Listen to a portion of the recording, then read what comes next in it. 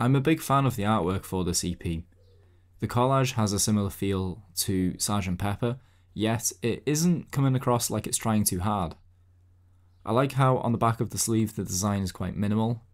The font used for the heading has a Slavic circusy feel to it, which is perfect for the music. One side is completely blank, and all of the tracks are on one side. There's not many records I have encountered this with, so it's quite the novelty.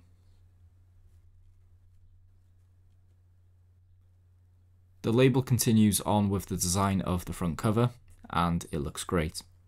Forest green is possibly my favourite colour too. And finally, the spine is solid, and I like how bold the font is here too, as it helps you identify the record when in a stack easily. This can sometimes be a problem with records when you're looking for them and they're hard to find when they're amongst so many others in a stack, as the text won't be bold enough. So you're there searching for longer than you would necessarily have to, but with this one, it's bold enough to see it very quickly. So compared to my Gulag Orchestra pressing, this is an improvement. It has moments of audible crackle, but there's quite a few passages where playback is very good. And this is a copy that was bought with quite a few scratches, so you would expect it to sound a bit worse, but no, it sounds pretty alright actually.